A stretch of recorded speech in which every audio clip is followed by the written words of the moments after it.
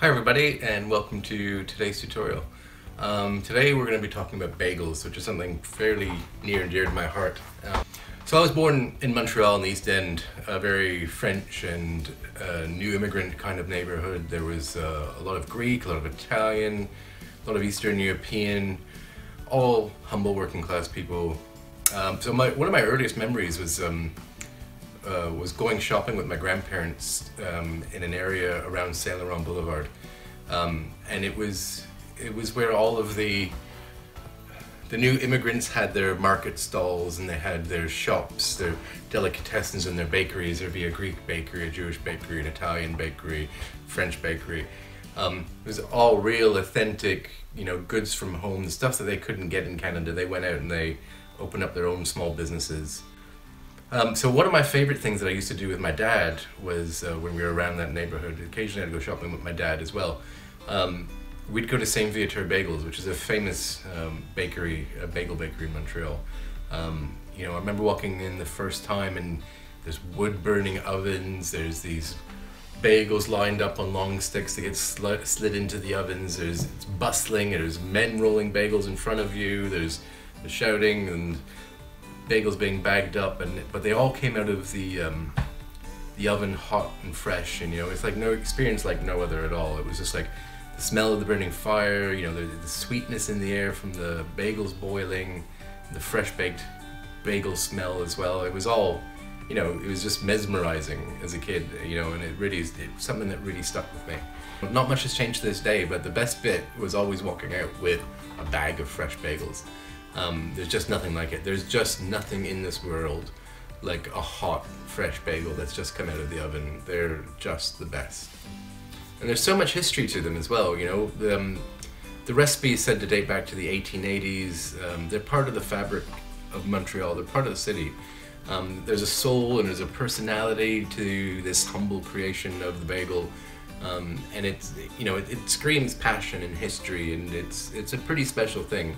And I think there's not a lot of food like that anymore to this day. Certain people in certain cities will know what I mean by this.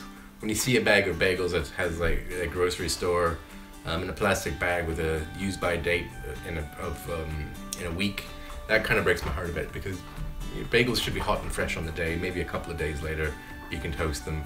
But people who think bagels are just something that you buy in the grocery store, like a bag of white bread, it makes me sad that people don't get to experience fresh bagels the way that I did as a kid growing up, and the way that you still can in certain places. Bagels are something like, if you want a bagel, you don't go to the grocery store, you go to the bagel shop. That whole area of Montreal, it was quite a bohemian kind of area, in I guess between the the 50s, 60s, 70s, even 80s, and later.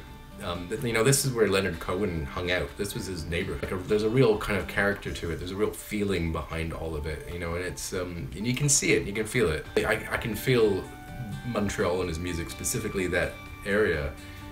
Sometimes it's tangible, sometimes it's very subtle, but to me, it's something you can feel, and it's something very Montreal. I left Montreal in Canada, and I started having real homesickness. I miss that essence of Montreal. I miss the uniqueness, that vibe, that feeling, those smells, those sounds, those flavors. So I decided to build my own tribute to Montreal with my own bagel shop in New Zealand. To me, it was much more than a business. It was a real connection to home. It was a connection to my family and my memories, and a unique time and place in the world that has changed a little, but the food is still the same, and the bagels are still there. To bring it all together, Leonard Cohen, who came to the venue that I was working at before I opened my bakery, it was a real honor to have him there and look after him and see him perform. But the second time he performed at that venue, I'd left the venue and I was running my bagel shop in Delhi, and I was asked to bring Leonard Cohen a bag of my bagels and some Montreal smoked meat for his dressing room, and this was a real kind of honor for me, a real career highlight that I cherish. It was a real bringing together of my old world and my new life overseas, and it made me even more homesick, I'd say. But I stayed for a show, and it was captivating and mesmerizing, and a real emotional and spiritual experience. And that was his last ever performance before he passed away. So I'm very grateful that I was a part of it in my own little way. It was a very special time. Enough about that. Have a go at making these. I think they're pretty fantastic. One of the best bagels you'll ever have. Anyways, I hope you enjoy. Thanks so much. Okay, so here we go. Here's our ingredients list. Now I'm making a modified version of the original st-viateur bagel recipe. But don't panic, the original recipe is below. You can make that if you like. I use a liquid barley malt, not a dried malt, but you can use a dry malt powder. I just find it a little bit chewy, which is part of the charm of the st-viateur bagel, but I add a little bit of salt to mine as well. It's just my modification and what I did in New Zealand. But by all means, the original recipe is there, make that. So we'll start off by adding some honey to our water.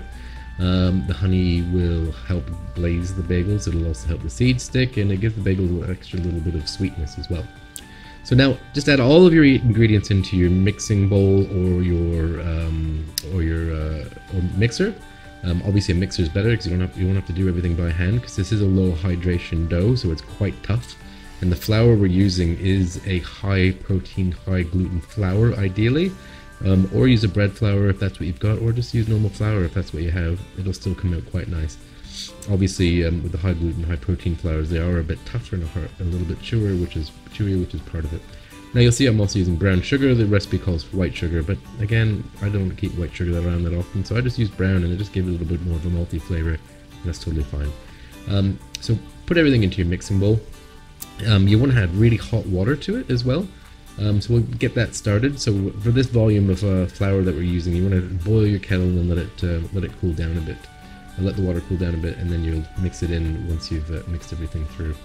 Now the yeast that you use is very important. So I like using a fresh yeast. Now if you haven't got fresh yeast, you can use rehydrated yeast. If you haven't got that, you'll see I sneakily stuck in some of my sourdough starter into this recipe. So I made sourdough bagels. You can do that if you like.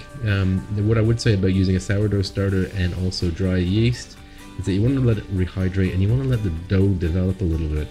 Otherwise, it won't prove as much as you want. It might be a little bit dense unless you give it a little bit of resting time.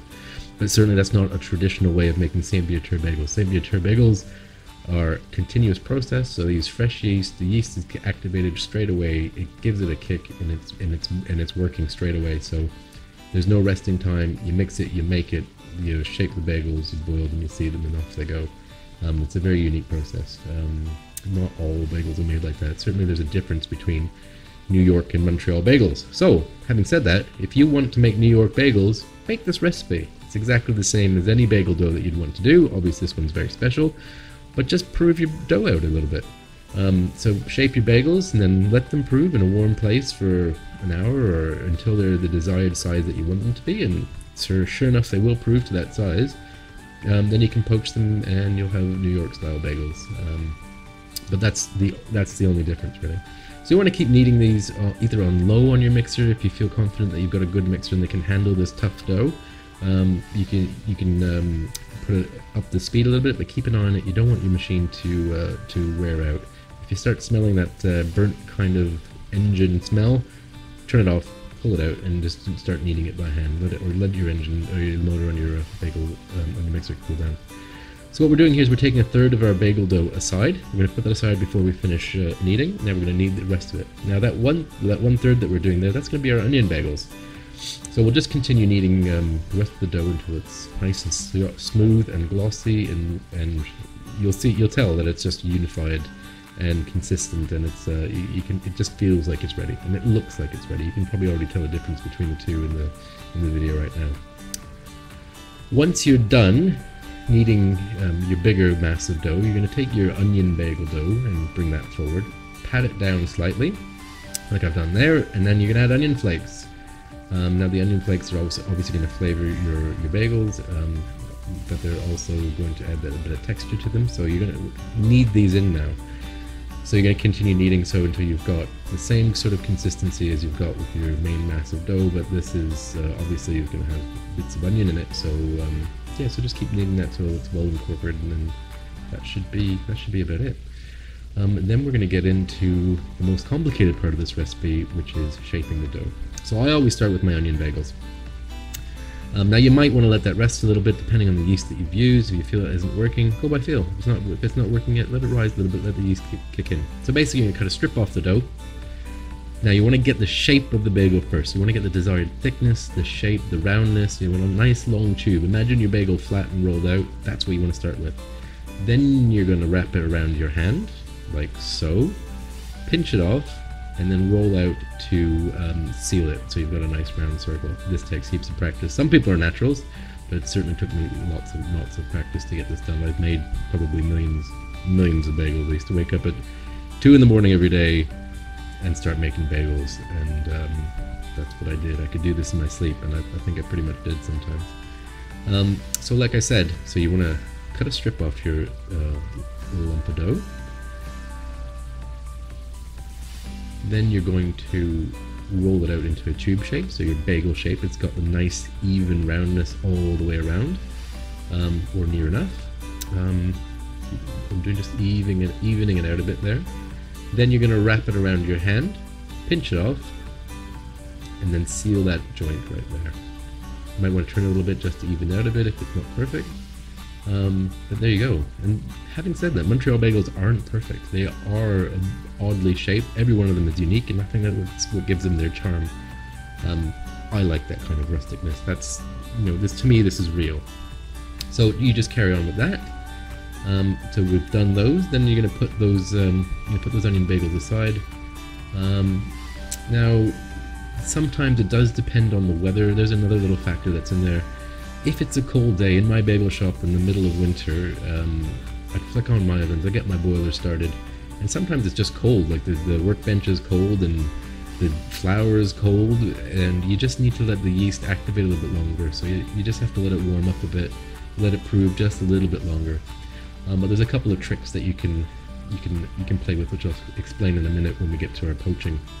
It is very much a feel kind of thing. So if it's something not working, don't panic. Just have a little bit of a feel, have a bit of a play, listen to my advice, and it'll work out. So put those to the side, and then we're going to start working on the rest of our bagels.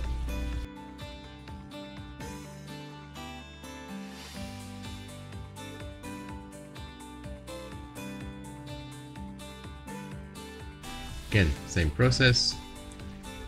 Give it a slice. Give yourself a nice strip of dough to work with. Roll out the shape. Nice tube sort of shape. So you got the bagel shape happening. Wrap it around your hand, pinch it, seal it. Same thing over and over again. And if it doesn't work, just if you've made a terrible one, I try to tuck it into the dough, the big lump of dough that I've got, and then start again. Get a new strip, or cut up, or try again with a new one. But you're doing this for yourself, I'm assuming. So don't put too much pressure on yourself. Have a play with it. If it's not perfect, it's not perfect. I promise you, it's going to taste great though. So here we got our bagels. We've got our water at a little bit of a simmer, so we want it just under a simmer. Now here's that trick I was going to tell you about. On a really cold day, what I would do is and my yeast isn't quite activating the what I wanted to do, I'd turn down the heat just a little bit, so it's just under a simmer, and I'll leave the bagels in there just a little bit longer to help get the yeast activated. Now, when you do that, it'll take a little bit longer, it'll help the yeast get activated, and when they just start to float to the surface, that's when you want to take them out, strain them. Now with the onion ones, we'll just strain them, we'll put them straight onto a baking sheet, and we'll put them straight into the oven. You want to set your oven to the highest heat that it can go at, and you can put them on a tray with parchment paper, not wax paper, it'll stick and you'll be sad. But put them on my paddle here, my pizza paddle, and they're going straight on my pizza stone that's been preheated for about an hour or so. So it's got nice heat in it. If you find when you're cooking them that your bagels haven't cooked evenly, if the bottom's not quite cooked enough, just flip them over. Simple as that. They'll come out perfect. So just chuck those in, and then about 10 minutes, maybe a little bit longer, maybe a little bit less, depending on your oven, if it's fan forced, etc. You'll know when they're ready. They'll look like this. They'll be nice and golden brown. They'll be glossy. They'll be beautiful, and they'll be great. So you just take those out, put them to the side, and let them cool. Then we're going to start working on our sesame poppy seed, and we're also on today we're going to make an everything bagel. So that's going to have poppy seed, onion, and I put a little bit of garlic as well. So again, load up your pot. Don't have to overdo it too much. I probably did, but that's okay. Because you want to sort of stir them around, make sure that they don't stick, and give them a little bit of stir, and then you're gonna strain them and get ready to seed them.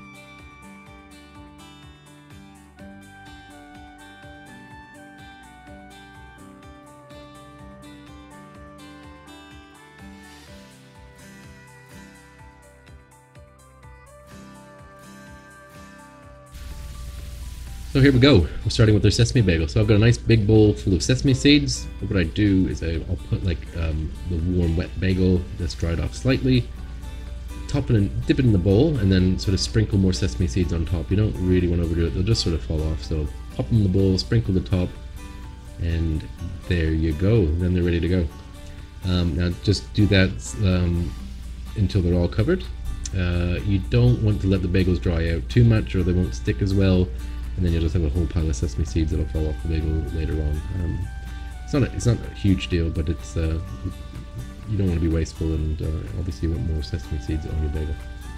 So again, put those in until they're ready.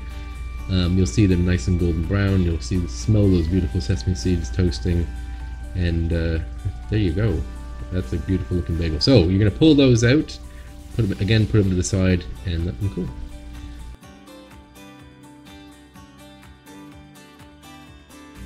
So next comes our poppy seed bagels. Now what I like to do is I like to season a pan with the poppy seeds. Again, poach your bagels, so you've got your poppy seeds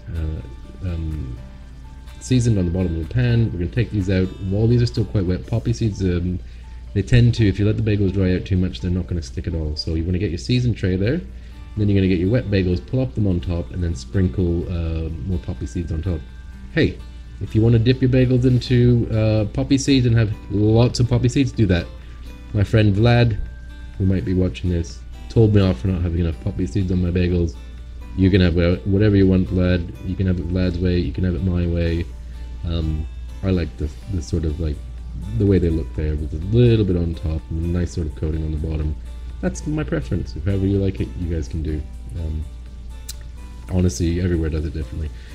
Just one more thing, yeah, you'll see what I did there was I patted down those bagels to really help the poppy seeds stick, because they tend to fall off a bit if you don't. So there you go. So once you've done that, do your next batch, and this is our everything bagel. So that's got poppy seeds, onion flakes, sesame seeds, and I put a little bit of garlic powder in there as well. Certainly not traditional, but very popular. So you just again just dip those in like I did with the sesame seeds. And then load them up on your paddle and bake them like you did all the rest.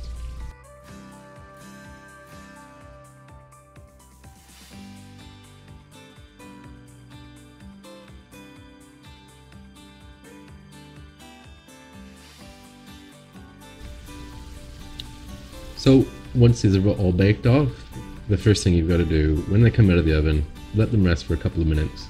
It's hard to wait longer than that, and then just get yourself break off a piece of that bagel and have a taste, because these are just the best, and you have to eat them hot out of the oven. It's the best thing you can do. Bit of cream cheese, whatever you want to do.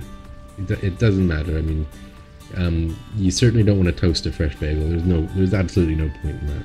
So, you know, I think these are pretty good.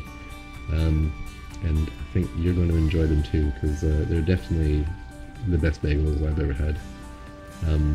Anyways, I hope you guys enjoy that. Thank you very much. Please subscribe if you enjoyed this, and like, and thanks again.